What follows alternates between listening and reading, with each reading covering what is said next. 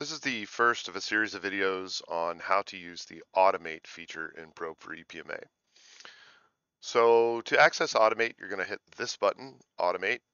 That's going to bring up your Automate window, and this is where, as the name implies, you can automate tasks in Probe for EPMA, such as acquiring unknown or standard samples, peaking spectrometers, confirming positions, that sort of thing. So the first thing we want to do is decide what we're going after. So in this case, we could do unknowns, wave scans, or standards. We're going to pick standards. And this list is just a list of standard positions that have been stored in a position database. And we're obviously not going to use all of those. So what we want to do is we want to hit this digitize positions, and that's going to bring up this dialog. And the nice thing about this when you're doing standards is after you've added standards to your sample setup, they're going to show up in this list. And when you click on them in this list, they just are automatically selected over here, and that's a lot easier than trying to search through this big list of standards. So the first thing I like to do before I start picking any points for analysis is I like to confirm that my beam's in good shape and close to where I think it is. So I'm going to go to a fluorescing sample. In this case, it's willemite right here. I've got a picture snap image of my stage with my standard and my sample in it. So I'm going to go to my willemite standard, and then we'll switch over to the view of the scope. And I'm going to turn on my light, get in good focus. And then I'm going to set it to the analytical parameters that I'm going to be using, which in my case for spot analyses is maximum magnification and spot mode. And now I'm just going to check to confirm that that beam is near the center of my crosshairs. And in this case, probe's well tuned and everything's in good shape. If it's not, if you have the skill set, you can change that and adjust it yourself. But if you do have a situation where, for instance, the beam might be way off the center like it is at lower magnification on mine, you can just note this location. This is where you want to center up when you're going to be picking points. Otherwise, you'll be analyzing down here when you think you're analyzing up here. So that's just a tip to make sure you can get the most precise locations. Okay, so back to automate. So once we've decided to choose our standards, we've loaded them in our sample setup, we can choose our location. So let's just go to, how about wollastonite? So as you can see, when I select wollastonite, it pulls up this list here. These are previous digitized positions that I've picked for some other run, and they may or may not be accurate. In my case, I move my standards around a lot, so I can't trust that these locations are correct. And even if you have fixed standards, you're going to want to make sure to move them a little bit so you're not analyzing the same place over and over in your standard. So the first thing I do is I want to get rid of these old irrelevant positions. So if we click on this row right here, it'll select them all. You can also select individual rows. And if you right click, you get a bunch of options here. And in this case, we're going to delete selected positions, but you can also update. So I could update a single position if I changed it. But in this case, I'm going to delete them. So I'm going to delete the selected positions. Now I don't have any positions in here, and I want to add new ones. So now I'm going to navigate to my wollastonite standard, which is over here. I am then going to ensure that I'm in good focus. And I'm going to drive to a nice clear area on my standard, get in a good focus, backlash so that I have precise location. And notice it went out of focus a little bit there. So now I'm in good focus. And now I can return to the automate window and the digitize window. And here I'm just going to hit single point. And now it's added a single point with the XYZ coordinates from the probe. Then I can move a little bit, and I can add another point and another point, and I can just keep adding as many as I would like. So that's the basic function for adding a single point to the position database, and that's stored. And in a later video, I'll show you how to actually run the samples and how to set the settings for your automate actions. You can also do the same thing for unknowns. So we can drive over here, and notice you do probably need to change this to unknowns. And in this case, I'm going to find a spot that I can analyze.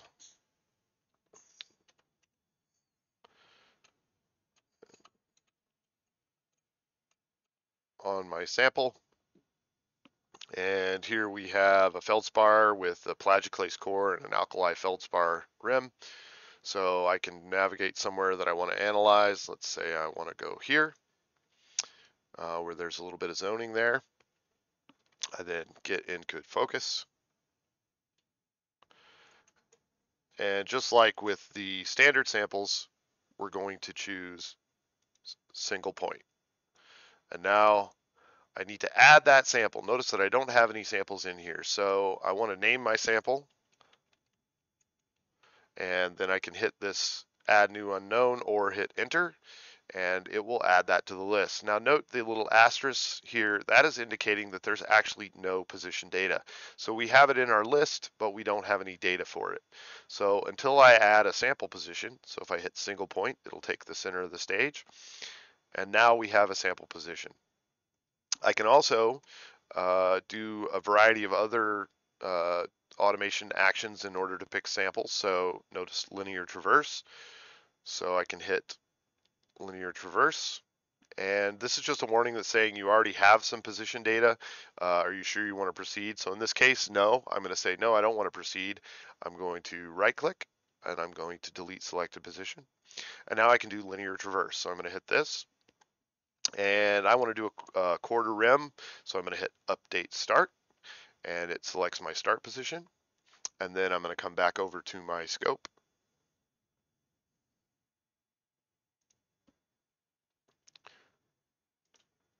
And I'm going to drive, and let's just do a little transect right here. So I'll get in position and check where it is on the actual OM scope, because the VSE might not be quite reliable because of the scan rate and any offsets that may be in it. So there's a good position there at the edge of the core. So now I can come back here and I can hit update stop. Now at this point, I can either choose the number of points or I can use a step size. So if I want to do, let's say I want to do 10 points on that quarter rim, I can just select 10 and it automatically counts the step size for me. Or I could do step size in microns, and I could change this. Let's say I want to do a 100 micron step size.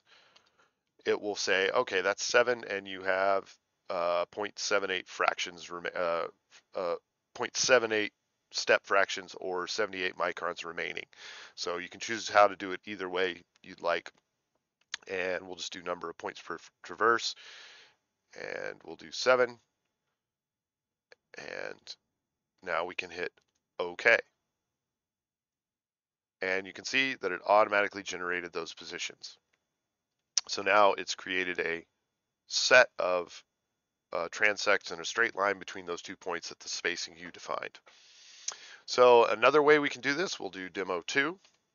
And this is one that I really like because it, though it takes a little bit of extra time, it saves a lot of spatial information for the user, which the whole point of a microprobe is spatial context for your analyses. So we're going to add demo 2, and now we're going to do digitize image. In this case, we get our scope lined up how we want to see it. Let's just do a similar deal here. And I've got this lined up pretty good. I'm going to zoom in a little bit. The higher the zoom you do this, the more accurate the digitizing will be. And we've got our image where we like it. Now make sure that you're in focus because it does rely on the Z to do what we're about to do. So let's get it in good focus. And now we're going to come back to our digitize window and we're going to hit digitize image. So we've got our new sample here, our new unknown, and we're going to hit digitize image. This is the imaging window that pops up. Set your settings here. I don't think we need that long of a count time, so we're going to do 10 seconds. And we're going to hit start image. And notice that it already pulled the sample name from Automate when you hit the digitize image, so that's all going to be named properly. We're going to hit start image. And I like to maximize this just to improve my mouse resolution for picking points. And we're going to let it acquire an image, and then we will actually be able to pick points directly on this image.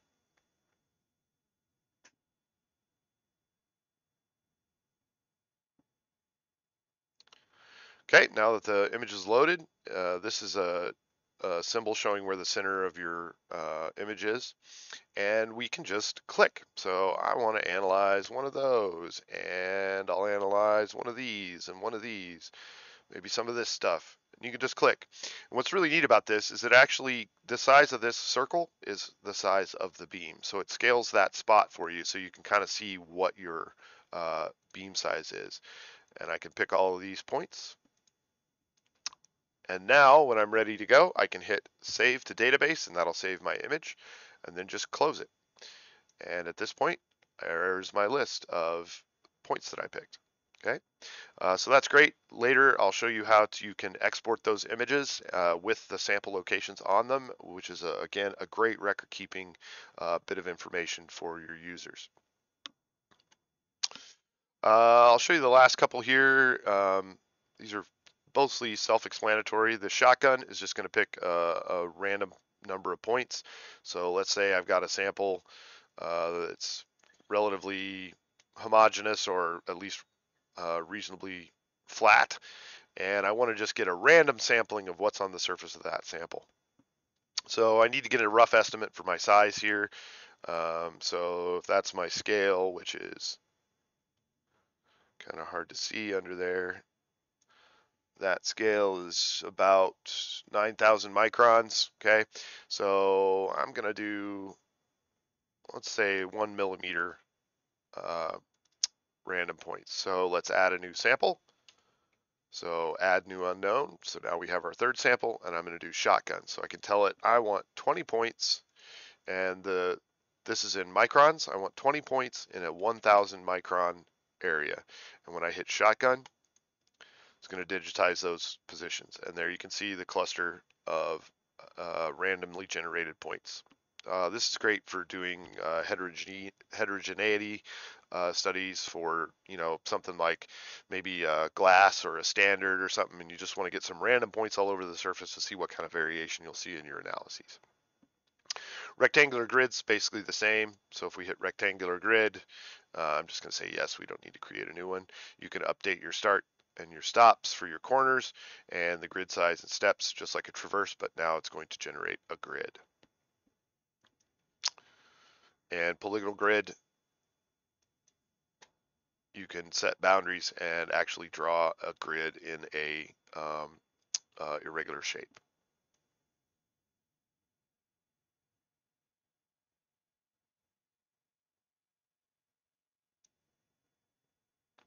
So that's the basics of picking points for analysis in the Automate window.